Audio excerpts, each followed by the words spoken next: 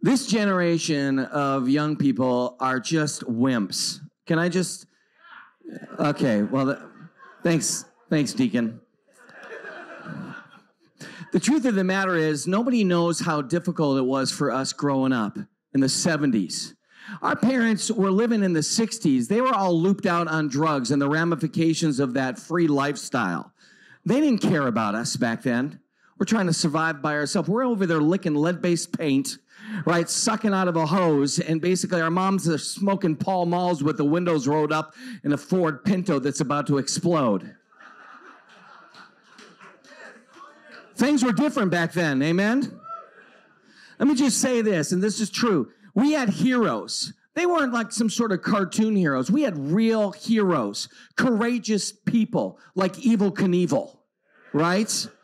And Evel Knievel, he would get on that motorcycle with his awesome silver sequined hat. Well, it's called a helmet, his super awesome outfit. And he'd be like, I'm going to jump over all these tractor trailers. And we're like, you can do it, Evel. We believe in you. And then he's like, you know what? I'm going to jump over the Grand Canyon. And if whoever's in charge of the Grand Canyon was like, you will not be doing that. And he's like, okay, well, I'm going to jump over the Snake River. And all the people in Boise, Idaho were like, come on, you can do that. Let's go. So they did. They filmed him in a rocket. Do you remember this? They televised that, put that up, and he shot up with the parachute deployed early. And so he kind of floated to the bottom of the canyon, just broke his nose, which was kind of a miracle for him. We watched this guy break bone after bone after bone, and our logical response was, let's do that. And we'd get our bikes out, and we'd go stack tires up and put our planks down, and we would pretend to be just like Evel Knievel. When I was a little kid, I used to grow up in the Dakotas, North Dakota first, then we moved down to South Dakota, and I was a little tiny guy. We all had our bikes. My friends had this really cool dirt bike, and we decided we were going to play, be like Evel Knievel, and they stacked a couple tires down, and they put that board down, and they're getting ready. And we basically started kind of jumping to see who was going to chicken out first, you know? And sometimes in the day, you would have maybe somebody, a friend or something, lie down. We'd jump over them with our bikes. Maybe your sister, we'd jump over her with our bikes, basically, just to see at what point will we chicken out. And usually I would chicken out right after 2 tires. There's no way I was going to be airborne for long anyway. So I got to the point, and I just knew I can't do it. I've lost my nerve. And one day, I remember that my friend Brad decided I'm going to add about 4 more tires down. And this tire stack was going like straight up into outer space, as tall as the building Father Dave was talking about. It was insane. And I remember thinking to myself, this is going to be the greatest day ever, or my friend will die. And even then, it still will be memorable. This is going to be awesome.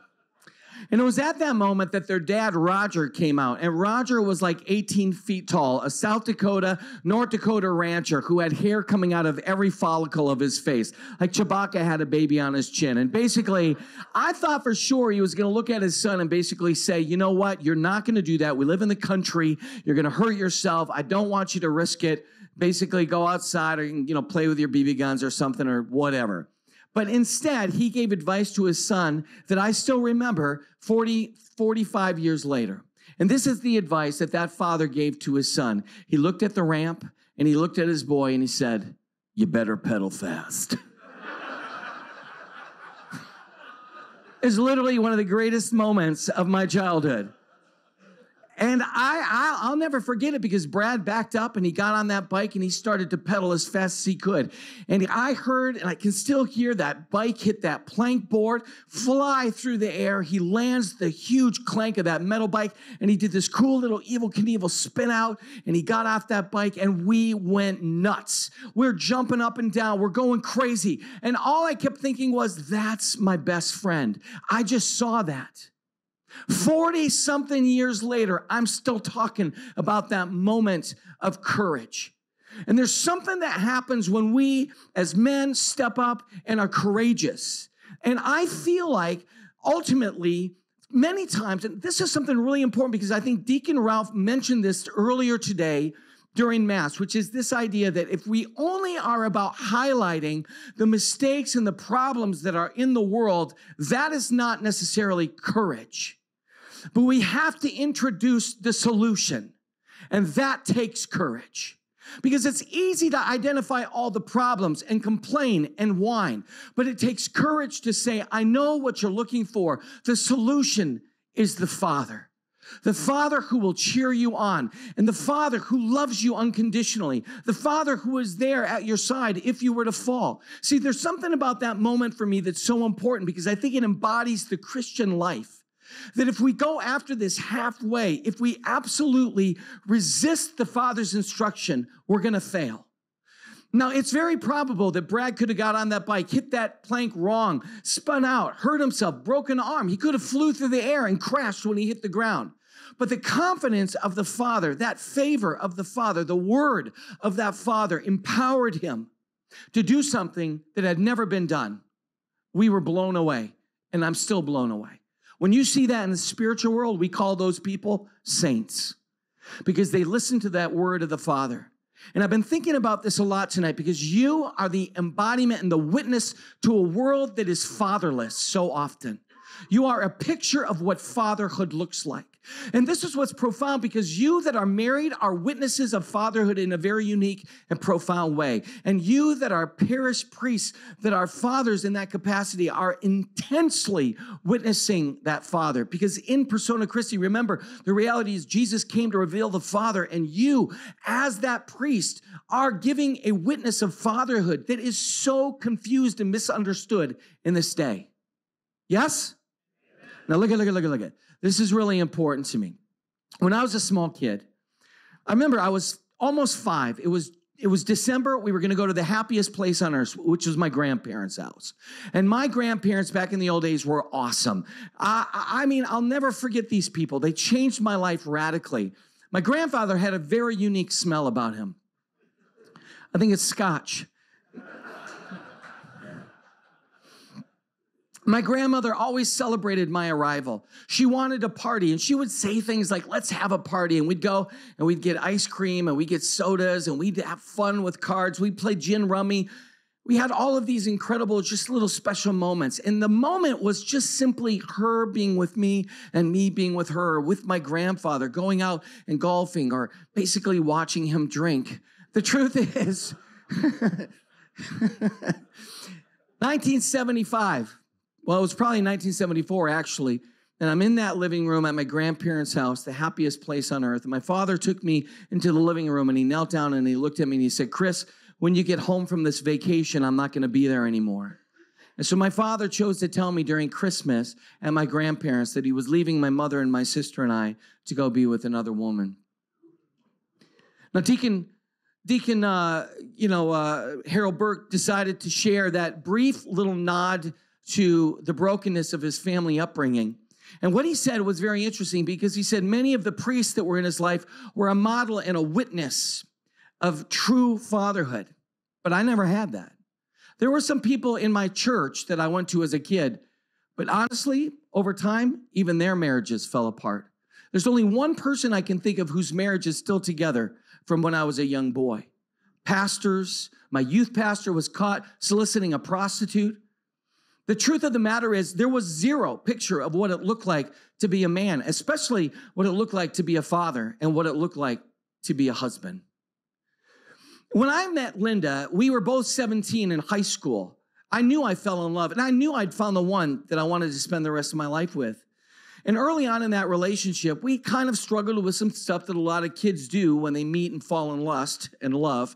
And the truth of the matter was, I knew that if we kept things up, that we were going to lose this special kind of moment.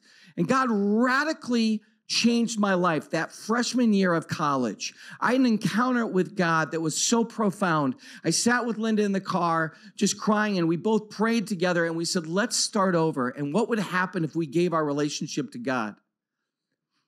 See, I think back on that journey from that small boy to that kid who gave himself to God in the parking lot at a dorm room in West Palm Beach, Florida. And the truth of the matter is that boy was broken and so hurt from a father that left, who decided to begin a new family and a different way of living. Every weekend I'd go see my dad, and I ached to be with him. I would lean against his chest and hear his heartbeat as he read the James Clavell novels. And I can remember, honestly, not wanting to fidget, but feeling inside of me this urge to move. But I didn't want to lose that moment. It was so special. And there was a girl there, a lady. Her name was Gail.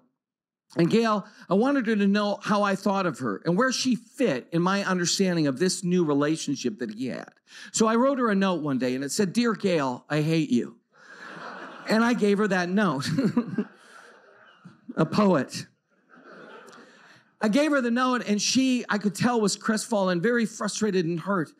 She said, "That wasn't very nice," and I felt a lot of guilt. And later on that day, I wrote another note to try to remedy the situation, and it said, "Dear Gail, I love you." And I gave it to her. And she looked at me and she said, "Chris, I know that you feel guilty about what you wrote earlier, but the truth, I don't want you to write something like that unless you mean it." And I remember looking at her and saying, almost to myself, I didn't say it really out loud, but I said, but I'll never mean it because you're not my mom." I was so wounded. And the reason I was so wounded is I would watch my mother cry. I have no memory at all of my mother and father holding hands, kissing one another, dancing together, laughing uncontrollably. There is nothing in my mind of what it looked like to have a father love my mother. And it blew me away because I loved my mom. She was my force. She's the only reason I'm here today, to be honest. After the divorce, my mom started taking us to church, and I began to pray. I learned scriptures from her. I gave my life to Christ as much as a little kid can. And my mom taught me that faith wasn't a once-a-week experience, but a daily experience. And she tried to bring men into my life to show me what it looked like, but none of it made the difference because what I wanted was my father. I wanted my father to cheer me on as I got on my bike and I flew over those tires. I wanted my father to be there when I looked out after playing the performance in the orchestra or having a solo in that concert. I wanted my dad to be there to hear the people applaud and laugh at the things that I did in the theatrical performances. I wanted my dad to be around to make my mom laugh, but he wasn't. And he would call every single week. And the truth of the matter is, one day he moved. He moved to another part of the state. He and my mom would get on the phone and they would fight nonstop until she'd hang up the phone crying. And then he'd call back and I'd answer and he'd say, "Put your mom back on the phone." And they would fight some more. And then I would go visit him. And I had the time of my life. It was a whole new way of living. He didn't care if we went to our movies. My dad made, for all intents and purposes, naked art. That was kind of his thing, sculptures. And basically I was surrounded by and introduced to a world which was amazing and unbelievable and incredible, the artistic world, and all of the people with incredible gifts and talents. And I would come home to a mother that ached for her son's return. It's hard for me to express to you, but when I became in love with Lyndon, I became so convinced I was called to marriage. The question wasn't, do I love her? The question was, what does it look like to love someone for years? What does it look like to be a father that's present in my kid's life? What does it look like to be a man? And I struggled. The only examples I had were friends and movies and things. Somehow or another, God grabbed a hold of my life and I realized there is something more. And I don't know what I'm doing, but I think Linda and I, together, if we do this, we could live a pretty amazing life. And so for over 2 years, we walked in purity and we gave our life to Jesus. We just basically said, "God, I don't know what it looks like to do this, but I know what we were doing was not bringing us satisfaction and joy, so you can have us." And then I became a husband. What an amazing moment. And then I became a father again and again and again and again and again. We named our ninth Ocho. Now,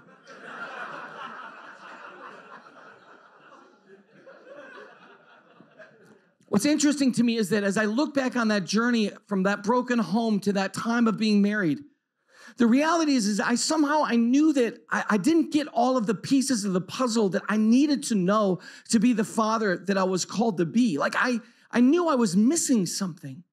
I wanted the approval of my father, even in my teenage years when I struggled in that relationship even with him. One time we were at a Dick's Sporting Goods or some sort of sporting goods store, and my dad found this bin of flip-flops, those rubber sandals. Do you know what I'm talking about?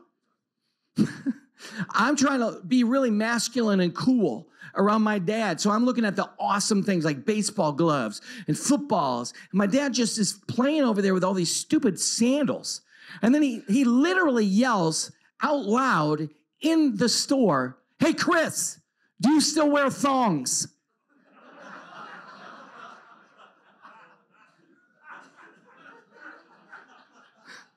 I looked at my dad, I said, you cannot call them that anymore.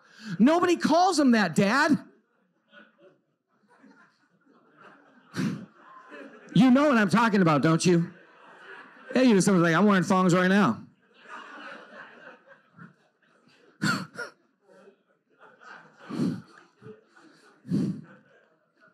I have soaked in the scriptures and I began to look at these stories of fathers.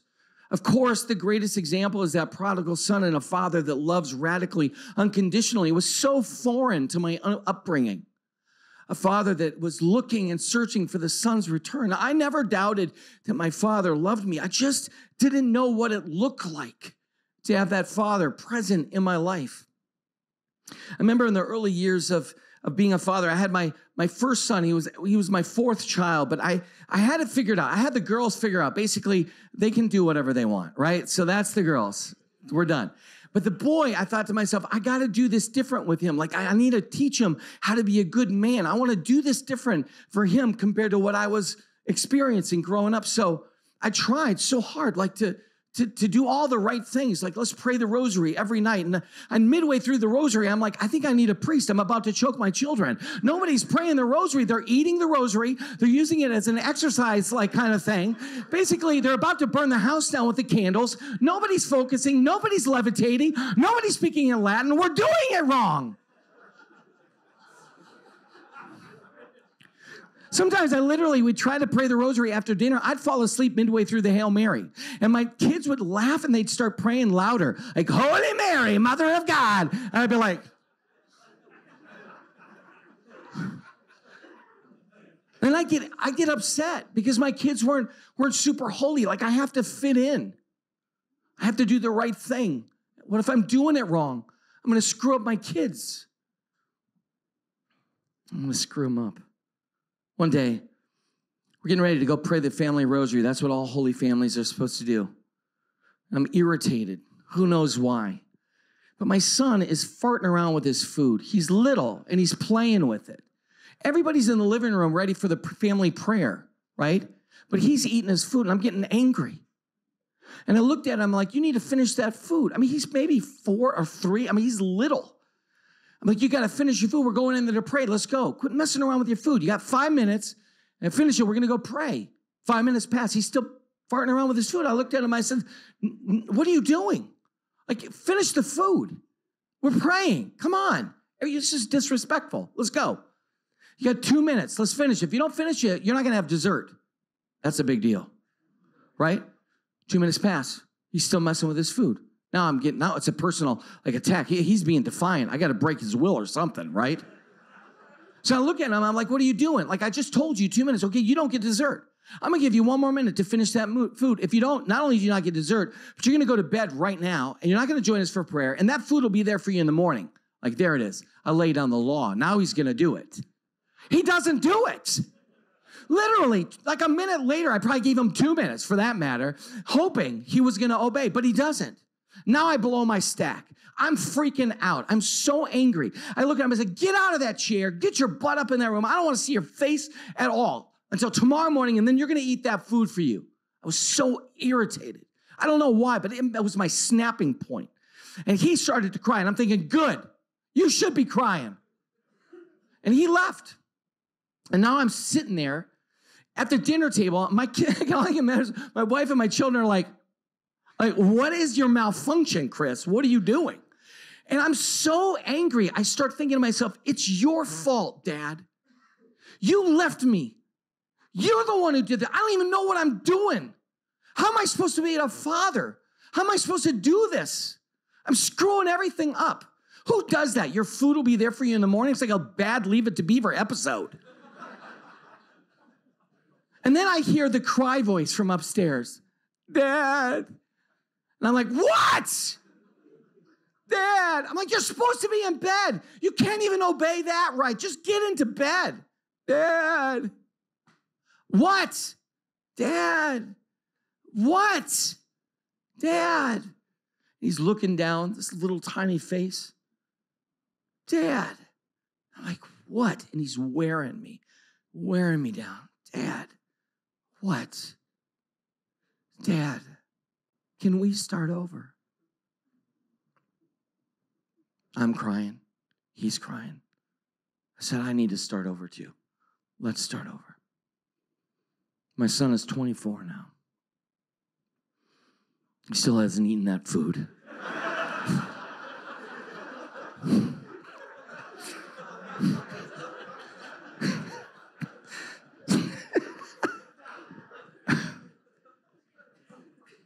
These are painful stories for me in a way. And it's painful because I wish I could say to you, I figured it out. Like I did this perfectly. But I'm still aching for my sons. I'm still aching to be a good father. I'm still aching. And I've often wondered, like, what would I be like today if my mother and my father would have loved each other? Now I think about you. Now, how many of you grow up in homes and maybe mom and dad stayed together, but he wasn't present? You looked out in the audience, he was never there. He woke up early, he went to work, he came home and fell asleep in the lazy boy and went to bed, and you never saw him, hardly saw him.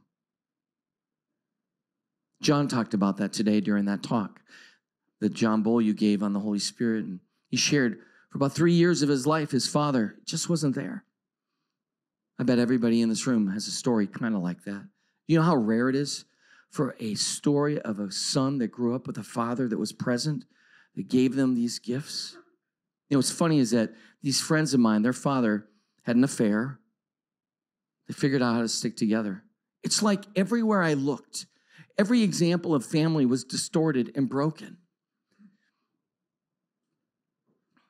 I've been married for 32 years. That's a miracle for me. I still don't know what I'm doing, but I do know one thing, that it's greater than I ever thought it could be, to love. It hurts so much sometimes, though, doesn't it? And you who are fathers and deacons serving these parishes, this bride of Christ, that ache that you have, wanting so bad to teach them the faith, and yet they're playing with their food. And you're like, what are you doing? I want to share with you something so special, so important. It's part of our heritage, part of who we are as a family. And you don't want it. And we get hurt and we get offended. And we think, I don't know what I'm doing. The seminary didn't teach me. Do you know how many times I've asked, basically, what is something that surprised you being a new priest? And the response is basically everything. There's a story in Scripture I want to look at tonight that's really important to me. And this story is the story of Jairus. Jairus and his daughter. And this is a story I can understand, the desperation of a father who aches for a child. I'm so scared to tell you this story, to be real honest. It's a very emotional story. Maybe I've told this only once, but I have a son who disclosed to our priest and the youth minister that he was having some suicidal thoughts. And as a father, it's devastating, terrifying. And every day I think about that child and I send pictures of me in adoration just so he knows I'm praying for him. I have a friend of mine who used to talk about walking the hallway, and he would have a baseball bat in his hands, and he had this image of just fighting for his family. And when I found this out about my son, I remember having a conversation with Jesus, which was basically like, what are you doing? What are you doing here? I'm giving you my entire life, okay? So I understand if the enemy's going to pick on me, but this is a little too much for my kid. How about we just stop that? Like, why do I have to convince you to intercede and intervene for me? Again, I feel like I don't have the energy to carry a bat. Like, why do I have to carry a bat to show you that I'm desperate for you to intervene for my son? And I'm telling this to my spiritual director. He's crying, and I'm crying. And he looks at me at the end of that time together, and he says, Chris, I'm going to carry the bat for you. That's what my priest said. That's a father. That's a father. That's a father that I know has my back. As I ache for my children, he aches for me, his spiritual child. See, there's something really important here. Each of us come through those doors with aches and wounds, baggage of pain, struggles, and we're so good at pretending. I'm a speaker all over the world. Do you know how easy it would be for me to pretend, to just give you information? But that's not what I'm called to do. I will lay myself out and be humiliated for the gospel, be the clown, be whatever it takes to get you to be open to the possibility of God's love. That is my deepest desire. I will share the most personal and intimate things so that you can know that God's love is for you. And this, my friends, is needed in this day now more than ever. In a time when people look at anyone with religious inclinations and says, you're highly suspect. You're a scandal ready to happen. But the truth is, you're a miracle. You're a gift. You're the balm that this world is needing for all of its wounds. You're the witness of what it is that they most long for. You are absolutely the picture of a father who has never left us or forsaken us. It's you. You are the taste of family. You are the invitation to be loved continuously, unconditionally, totally. Here's the story. And when Jesus had crossed again in the boat to the other side, a great crowd gathered about him, and he was beside the sea. And then came one of the rulers of the synagogue, Jairus by name, and seeing him, he fell at his feet and begged him, saying, my little daughter is at the point of death. Come and lay your hands on her so that she may be made well and live. And this verse right here is my favorite verse this last year. And he went with him. And he went with him. Your deepest ache, your deepest concern, your deepest wound, and he went with him. Jesus is walking with you in all of your pain, with your shattered heart, your memories that are so painful. And a great crowd followed him and thronged about him. And there was a woman who had a flow of blood for 12 years and who had suffered much under many physicians. And he spent all that she had and was no better, but rather grew worse. And she had heard the reports about Jesus and came up behind him in the crowd and touched his garment. For she said, if I touch even his garments, I shall be made well. And immediately the hemorrhage ceased, and she felt in her body that she was healed of her disease. And Jesus, perceiving in himself the power had gone forth from him, immediately turned around in the crowd and said, who touched my garments? And his disciples said to him, you see the crowd pressing around you, and yet you say, you touched me. And most can see the disciples like, I don't know, Jesus. How about any of these people? And he looked around to see who had done it. But the woman, now this is key, knowing what had been done to her, came in fear and trembling and fell down before him and told him the whole truth. Okay? And he said to her, daughter, your faith has made you well. Go in peace and be healed of your disease. I want you to think about this. For 12 years, this woman has not been at peace. For 12 years, she has been ached and spent everything she had to get well. Why? Because she wanted community. We talked about isolation last night. See, earlier we have Jairus, the leader of the synagogue. He's a man. They part for him. He's able to come into the presence of Jesus without any hindrance or restriction. He's respected. He's revered. And all make a path available for him. And as he comes to Jesus, Jesus looks at Jairus and sees his ache, and he went with him. But this woman with the issue of blood was unclean, had been outside of community for 12 years. This woman was not countable. They did not count women and children back then. She was not someone to be counted. She should have been proclaiming, I'm unclean.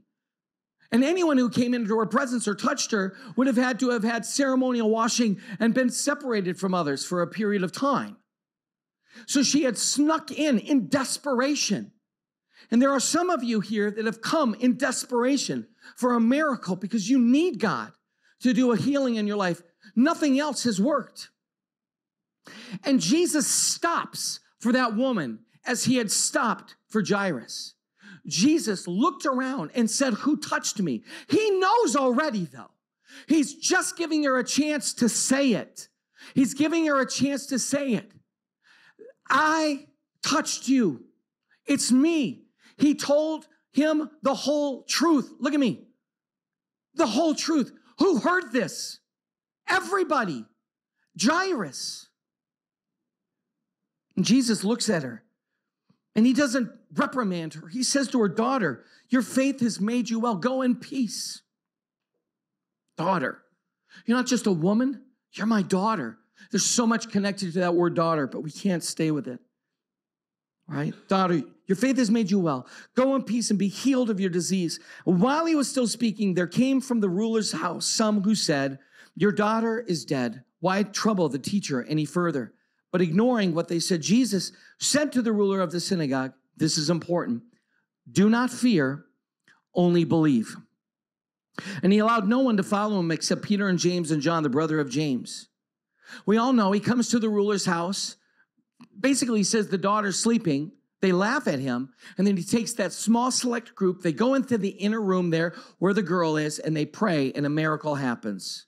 Right? She comes forth. She's risen from the dead. Now look at me. This is very important. This woman doesn't know Jairus, and Jairus does not know the woman. But this woman, whom Jairus may never see again, is part of the catalyst, part of the reason that Jairus believes for the miracle. This is important. And this is what I want to tell you. The reason I will vulnerably lay myself out before you and share with you these moments of my life that are so painful is because for some of you tonight, you need to hear and see that God is a father that loves you unconditionally, that is cheering you on, that will not leave you or forsake you, that is faithful when you have been unfaithful. See, when that woman, she comes and she's desperately reaching out, Jesus knows what's going to happen. And that miracle is so profound that he's going to allow for her vulnerability and her desperation to be a witness to Jairus. See, in other words, in that moment, he could believe the word of the people who come from his house, or he could listen to the word of Jesus, who had just done that miracle. Do you see this? Do you understand what I'm saying? A miracle happens. Jairus is about to doubt, to despair, right? Don't bother the teacher anymore. She's dead. It's over. And he looks at him and he says, only believe. Do not fear, only believe. In other words, like, you saw what I just did. Will you let me do that for you? And then what happens is Jairus walks with Jesus. So Jesus walks with Jairus, and now Jairus will walk with Jesus. And this is really important because the truth is, some of you, maybe the reason that part of the struggle in your parish is as it is because you need to tell what God has done in your life. Amen? This is so important. Part of us, we're worried. We don't want to disclose our brokenness and our ache. And there is definitely, a way that we can do this that is safe and good. You don't disclose every single issue. One time I literally was in the Philippines and there were about 12,000 people there. I've done some speaking myself, and this priest got up and disclosed that he'd basically been in some type of affair before the entire audience. We were all pretty much scandalized and scarred for life. I mean, that may not have been the place to do it. But when you are fathering a group of people and you are aching for their wholeness, the truth is you've got to be vulnerable. You got to be willing to share. You've got to be open to miracles. Last night I said something kind of interesting. I said to you, tonight is your night. What's the miracle that you want? And tonight, I believe, is your night. And this is what's amazing. Every day as you walk with God, who is that Father for you, looks at you and desires to empower you, speak health into you, bring renewal to you. Every day is a possibility for that miracle that you need. Because what's interesting is that God cares about your desperation. He is wanting to truly be present and satisfy this for you. I want to tell you a story.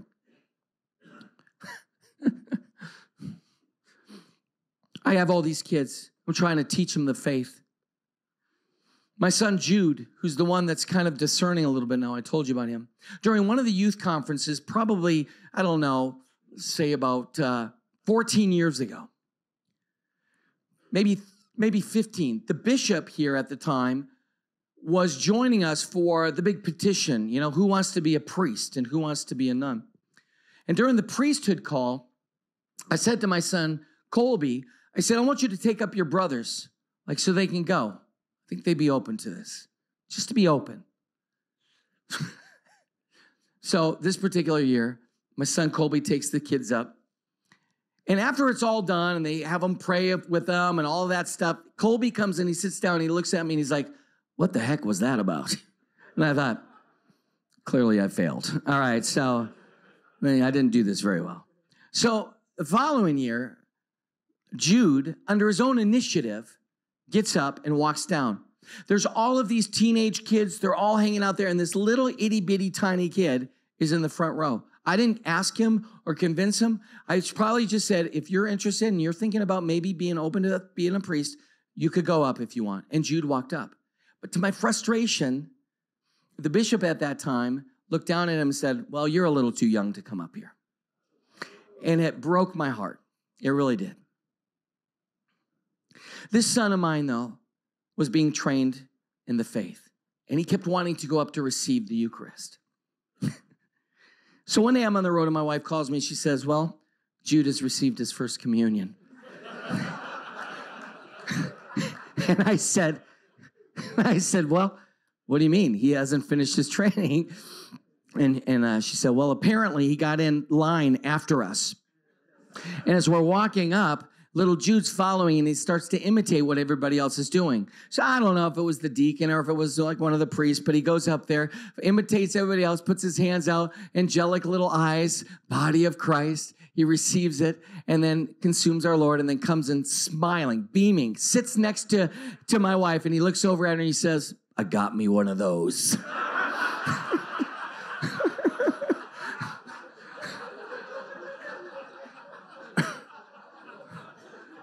I was like, we're not doing this right, are we? We're kind of we're failing. We're failing here.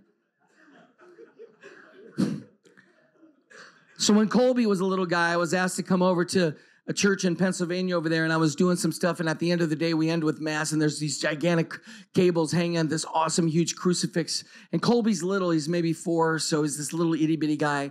And he looks up at that cross, and he looks over at me, and he's like, Jesus. And I thought, I'm doing it. Like, I'm the best father in the entire world. Like, I'm teaching my kids the faith. Like, I finally figured this out. And I'm beaming with pride. And I looked at Colby and I said, that's right. That's Jesus.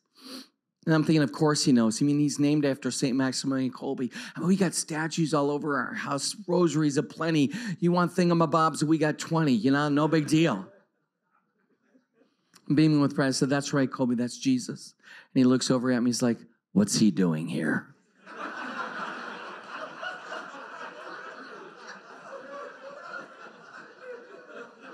I'm like, he lives here. He's in the tap. He's like, how'd he get in here? I'm thinking, we're not doing this right. I don't know what I'm doing. One day, then he comes up to his mom and says, I don't like Jesus anymore. I'm thinking, you're 4. Well, like, what has God done to you? I mean, you're too young to be cynical and sarcastic, as Father Dave said. And the truth of the matter is, my wife is smart. And she looked at him and said, well, why don't you like Jesus anymore? He says, because he doesn't give me a cookie. And at Mass, he thought everybody was getting cookies. So we went to church together. He's kneeling right next to me. We're at the consecration. The priest is using the big host. And he moans out in awe next to me, that's a big cookie. I'm like, I'm not doing this right. I don't know what I'm doing.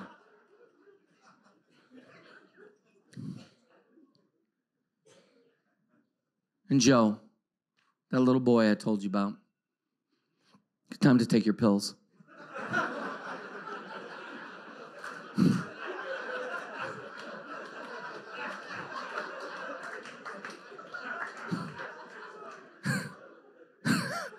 Somebody's on blood thinners here, I promise you.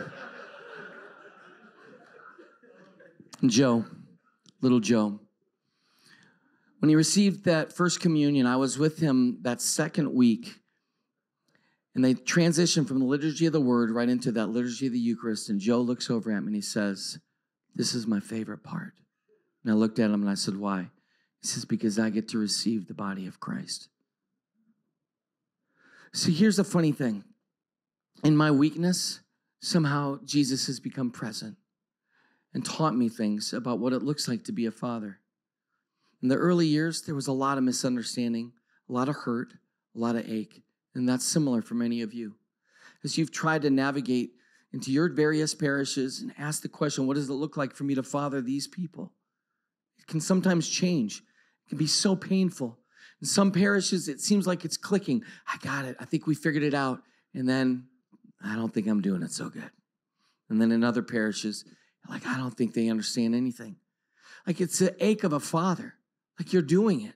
This is what it looks like. And nobody here obviously had a father model what priesthood looked like to you. But you were a part of parishes where parish priests were awesome, great witnesses, and many of you are a part of parish dynamics that were so unhealthy that your entire ministry tried to live in exact opposition to that. We're so similar, do you see? And the truth of the matter is that I'm still, as a father, trying to look and figure out what does it look like for me to love my children in a way that is healthy and beautiful so that they don't pass on to the next generation these wounds. I have one last story for you. And as we get ready to enter into a time of prayer together, because that's what I'm going to ask you to do in just a minute with each other here, then we're going to go over to Jesus and we're going to let him touch our lives in those desperation moments that we have. And some of you, like Jairus, are going to bring the ache of your parishioners, their brokenness and their pain to Jesus, and he will walk with you. But some of you are like that woman with the issue of blood. You are so frustrated, 12 years of something so chronic and so overwhelming. And maybe it's alcoholism, or maybe it's a struggle with pornography, or maybe it's secret issues with anger or gambling. I don't know. And I'm not here to judge you. I've got my own mess of crazy. But the truth is, he wants to walk with you and he wants to raise you to life. Maybe in that story, you're the young girl. The truth of the matter is, God wants to raise you tonight. There's a miracle for each of you if you let him, because all of you are meant to pedal fast. That is the truth of the matter. And when it comes to our faith, you're unstoppable. And you can live this faith in such a way that people will talk about it forever. Things that nobody has ever seen before. That's yet to come for so many of you in this faith. Many years ago, after my father moved, he moved to a different state. And I didn't see him on the weekends. I only saw him on special times, like a holiday, like Christmas or a summer break. Maybe some of you know what that's like growing up in homes like that. We were so excited because my best friends had moved to South Dakota, and we were going to go down, and they had a new farm they were ranching. And those friends that we had done all the bike stuff with and all that, I was going to hang out with them. My mom was best friends with their mom. It was going to be an amazing time of just celebration and fellowship and catching up. I was super eager. We had like some sort of an extended holiday. We were going to be able to go down there for about a week. It was going to be the best. And all of a sudden, I'm out there in the driveway, and I'm just kind of playing around a little bit. And the truth is that I was probably pretending to be one of the guys from the Apple Dumpling Gang or Batman or Robin. We had that electric, first one of the early electric garage door openers. I remember trying to be super cool and slide under that door, but my fat little body didn't slide very well. And I have a vivid memory of that door crushing me. And and there was no protective mechanism on it. Like, I'm the reason there's a protective mechanism on them now. And I just remember thinking, like, I can't reach the button to stop this. Squeezing out like a sausage casing.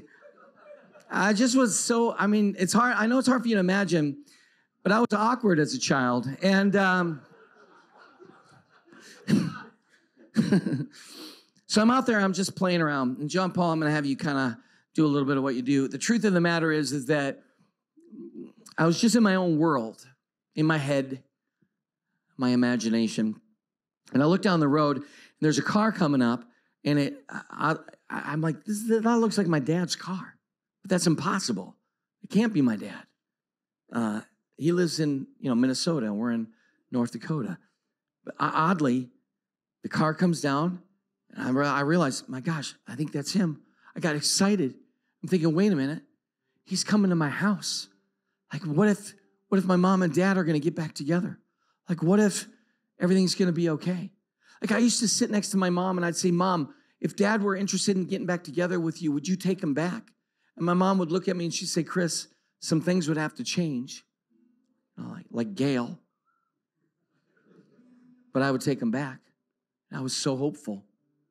And then I'd be with my dad. I'd be like, Dad, would you be interested in getting back together with Mom if she were open to that? And she would look at me, or he would look at me and he would say, Chris, I love you and I love your sister very much. I just don't feel that way about your mom anymore. And I would think, they're never going to get back together, because I knew he didn't want that. And as I'm there and I'm looking, my father drives into the driveway. I'm filled with so much hope. And I look at him and he looks at me and he gets out and he comes over and he says, where's your mom? I said, she's upstairs in the house. I'm like, what are you doing? He goes, I got to talk to her. So he went upstairs and then they come out together, my mom and my sister, and my dad.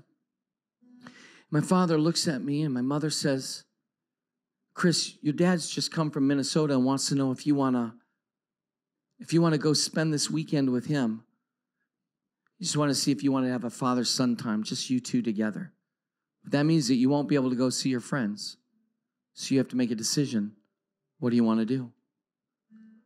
And I was paralyzed. I didn't know what to do. And I looked at my mom. I looked at my dad. And I said to her, maybe Carrie can go, my sister. She said, he can't. He can't take her. She's too little. He came for you, Chris. What do you want to do? I said, are you still going to go? She said, I'm still going to go. I'm going to go see, their mom and hang out. What do you want to do? And I looked at my dad and I looked at my mom and I said to my dad, I didn't know you were coming. So I'm going to go see my friends. And my father, he was so charitable. He said, that's okay. And he got in that car.